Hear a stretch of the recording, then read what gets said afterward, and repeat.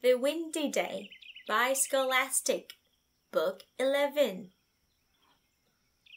The Windy Day by Quinlan B. Lee.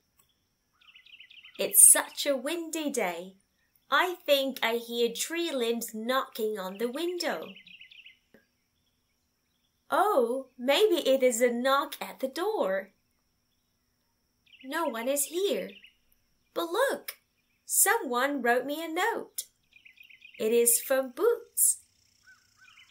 The note said to meet Boots at play park. I need to wrap up before I go. Abuela knit me this scarf to knot around my neck. It's Isa.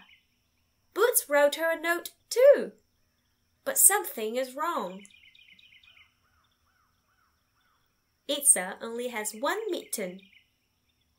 Oh no, the wind blew Isa's other mitten up on the tree limb. Let's call Tico to help get it down. He is really good at climbing trees. Hooray! Tico got Isa's mitten. And Boots wrote him a note too.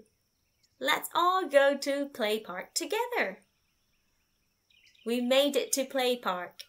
There is Boots. And look what he has. 4 kites.